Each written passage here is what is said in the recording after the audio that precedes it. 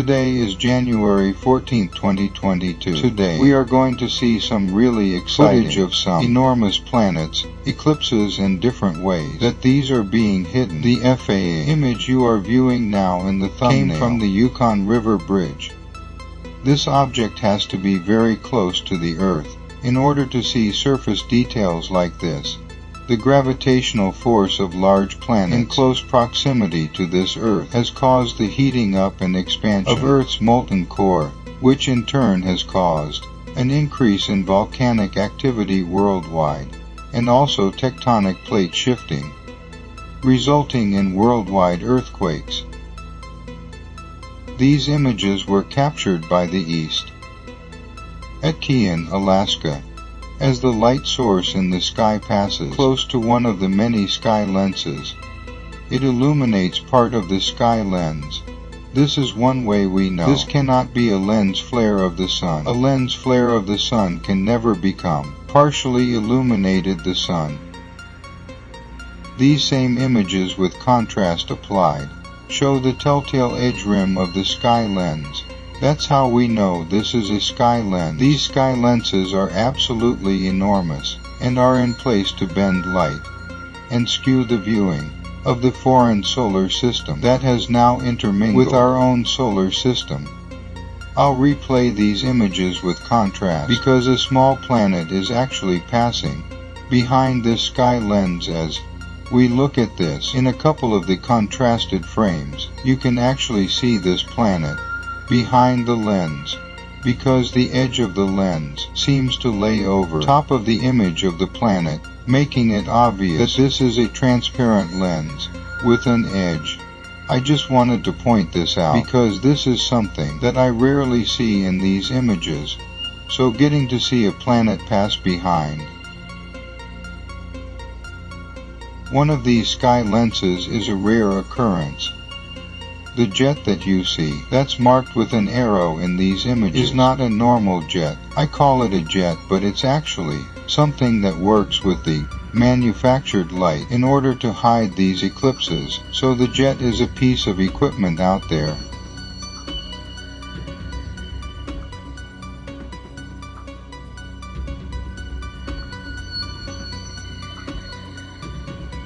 Here are some older images from Reed Dog, Alaska, showing really good detail of these sky lenses. As you can see on the close-up image, there is always a characteristic edge rim on these lenses that isn't seen on any other objects in these FAA weather cameras. This footage from the southeast-facing camera in Yukon River Bridge, Alaska, starts out with a reflection of the Bell projector that is always present during these daily multiple eclipses. Our sun is being eclipsed by a gigantic planet.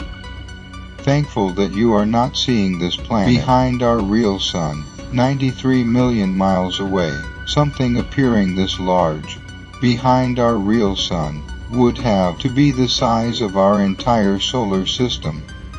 The reason it looks as if this planet is behind our sun is because the light passing in front of this planet is a manufactured light, which has been shown many times in previous videos, most recently just 2.5 weeks ago. On the December 27th video, the bell-shaped projector is always aimed in the direction of the sun, projecting a circular glare in that direction.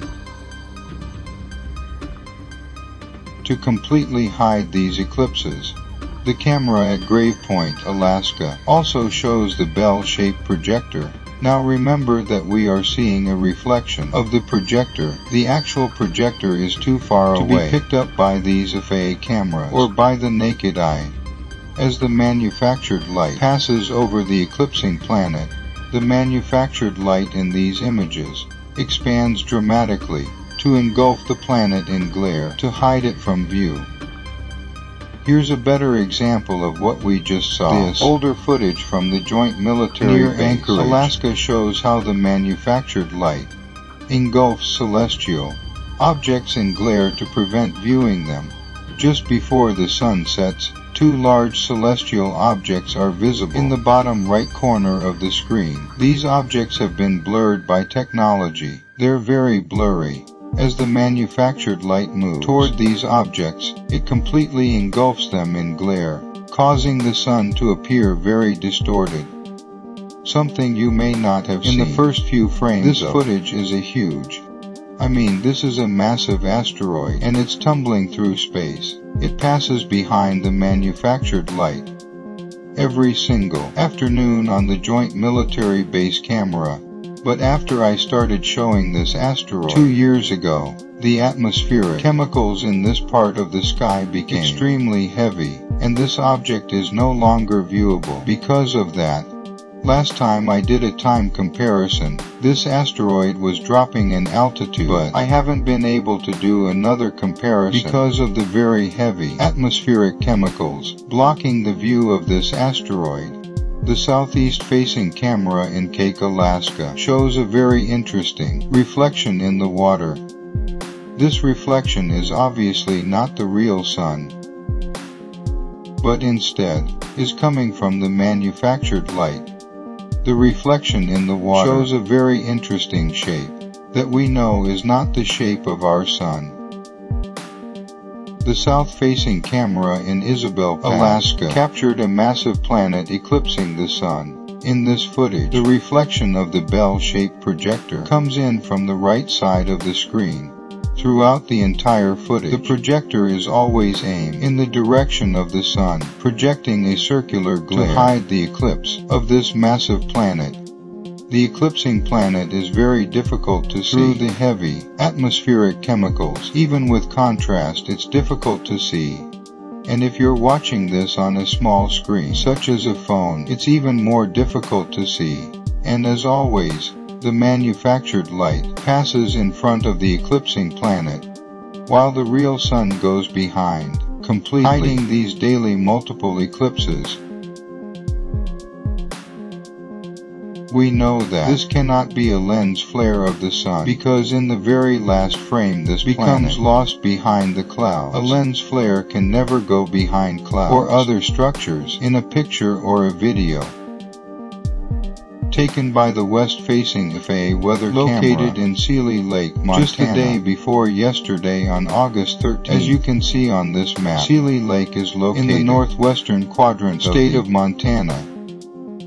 Each image in these videos is 10 minutes apart. We don't see much here in these images because the atmospheric chemicals in this area of Montana are so thick that they are blocking out everything that you and I are not supposed to see. Even with contrast applied, it's difficult to see the large closed planet. That's actually right there, smack in the middle of this image. In the last few frames, it completely disappears into the atmospheric chemicals, out of sight. However, only 48 miles away is Missoula, Montana, where the atmospheric chemicals were not as thick the day before yesterday. 81-mile drive from Sala to Missoula. It's only 48 miles away. This same celestial object is much more clear when viewed from Missoula.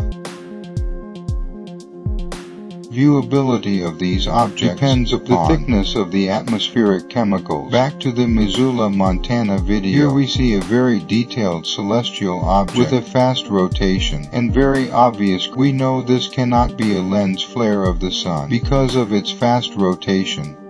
These are signs that we are living in the very last minutes of the last days. This object can be seen from many, including Mississippi, Colorado, Alaska, and other FAA camera locations. This object was proven to be between the moon. In our video from February 5, 2022, it is eclipsing both the moon and the sun, as shown in that video from February 2022. That same video explains in detail how daily, but no one sees it. Here's a close-up of that same object from Missoula, Montana. Notice that many craters are on the surface. Also notice that located in the center of each white plateau or mountain created by the impact of the asteroid pummeling the surface of this small planet. Take notice of the approximate height of these white structures. They look very high. That's why they show up as a large white dot. In the middle of each one of these craters, they're very high, and they have to be in order to show up on these weather cameras. This same thing happens with craters on our moon. Notice the approximate height or plateaus in the center of the moon craters. It's important to notice they are not nearly as high as the top edge of each crater. These structures are located in the center of each crater, but are not nearly as high as the mountains in the center of each crater. On the image from the Missoula, Montana weather camera, these crater mountains can give us a rough estimate of the size of this object. The smaller the celestial object, the lower its gravity, and the higher the mountains inside the crater. Small planets have less gravity than large planets. Thus the height of the crater mountains in the center of the craters on a very small planet would be much higher than the height of the crater mountains on a much large planet where the gravity is much bigger. Knowing this, we can deduce this object is much smaller than our moon. If we compare the height of the moon crater mountains to the height of the crater mountains in this image, it would make sense to say this object is less than half the size of our moon, perhaps about 1,000 miles across, 1,000 miles in diameter. Our moon is 2,159 miles wide. Here is the same celestial object over a 21-month time period. The image on the left from the day before yesterday. The image on the right was taken 21 months ago. If we place two identical red lines across these two images, we see that the diameter is exactly the same on both of them. This celestial object is no closer today than it was 21 months ago, indicating that it is in a stable orbit around our planet. Another planet that was shown to be in orbit is the red planet shown here from the south-facing weather camera in Sitka, Alaska. These images were taken back in 2019, and images like from Sitka, Alaska are no longer available with this clarity because this area now in Sitka, Alaska is under continuous heavy atmospheric chemicals. More images from the day before yesterday. In just a minute, I'll just let the images play, something that the Lord has placed while I tell you. Just because God loves you doesn't mean you are automatically going to heaven. God loves every person in heaven, earth, and in hell. Yes, God loves everyone in hell. God doesn't send anyone to hell themselves to hell by rejecting Jesus Christ as their Lord and Savior. The Bible says that neither life nor death can separate us from God's love. This means that God loves everyone in heaven and hell. He loves Adolf Hitler, Mussolini, and Napoleon. He doesn't love what they did while they lived on this earth, but he loves their souls, which have gone on to their eternity. God loves every soul he creates, whether it ends up in heaven or hell. Neither life nor death can separate us from God's love, but we can choose to separate ourselves physically from God for eternity by living an ungodly life here on this earth, and by living in sin. When we choose a life of sin, we send ourselves to hell. We have no one else to blame but ourselves. It's a choice that all of us have. For those who aren't sure what sin is, sins are listed. The inbound planetary system that these objects came from is now close enough to cause a dramatic increase in volcanic activity and extreme weather worldwide. We are all seeing these signs that we are living in the very last days. According to the Holy Bible, in the Bible's book of Luke chapter 21 verse 25, Jesus tells us that when the end of the age is near, the close approach of this system will usher. We will see signs upon a world full of sin and abomination. Most people won't make it. The good news about all this is that faithful believers in Christ are not appointed to God's wrath, judgments, plagues. As stated repeatedly throughout the Bible, we will be protected from God's either wrath while we are here, or he will take his faithful followers out of here, which is also called the rapture. We have God's promise in many places in the Bible. The New King James Version of Luke chapter 21 verse 36 Watch reads, therefore, and pray, always that you may be counted worthy to escape all these things that will come to pass. Jesus is referring to God's wrath. He is saying that those who are counted worthy will escape all of God's wrath.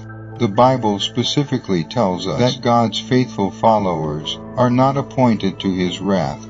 To be counted worthy to escape his wrath, we must be living in holiness. we had a 37% waning crescent moon. This means that the illuminated portion of the moon is getting smaller. Right now it's only covering 37% of the entire sphere of the moon, or the circular portion. We can see most images from the south facing, located in Toxoka Bay, Alaska, show a full moon and not a 37% crescent moon, even though they were taken just today. However, if we take a closer look at these images, what we see is actually a projection of the moon, and not the actual moon. This always happens when the moon is being eclipsed by something. The moon projector cannot project a crescent, as we've seen in thousands of these photos. We can see a faint reflection of the bell-shaped projector that we've seen in countless numbers of these images. This projector is always creating a circular glare, pointing in the direction of the moon.